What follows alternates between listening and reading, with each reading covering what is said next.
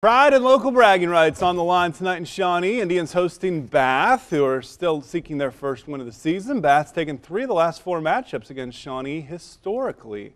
And a good one again tonight as the Shawnee band celebrating their senior night. Bath's defense comes out to start. Look at this. Stopping the rush here, loss of 2. Indians stay with it. Matthew Sargent, a 10 hot, gets 4 yards. And they're moving the football. But that Bath defense staying tough. Tackle for loss by Brendan Van Horn. So 3rd and 8 for Johnny Caprella and company. Look at this pass to Sargent. Scrambling on the run.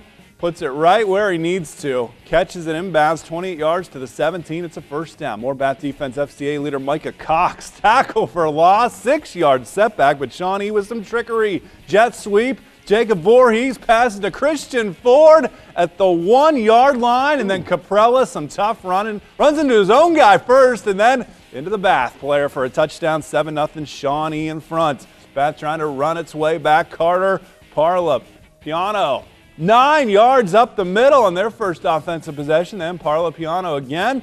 Another first down pickup. How about the freshman quarterback, Cyrus Burden? He'll keep it himself. First down to the 44. This one was tied at halftime, tied late in the game at 21. Shawnee gets the last score, and they win it 28-21 over Coach Cooper's old school, one of his old schools.